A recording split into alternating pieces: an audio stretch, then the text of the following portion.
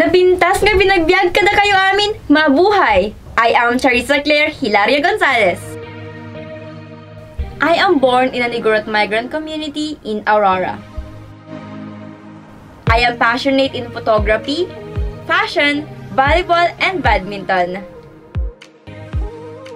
It might come as a shock to everyone, but I love action movies. I am fascinated with car racing and firing.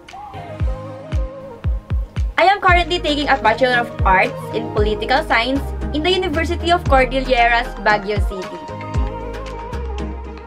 I am inspired to finish my studies and pursue a career in law, not only to help my family, but more so, I wanted to make my fellow Aurorans to feel and experience someone who is inspired to dream and work for their rights.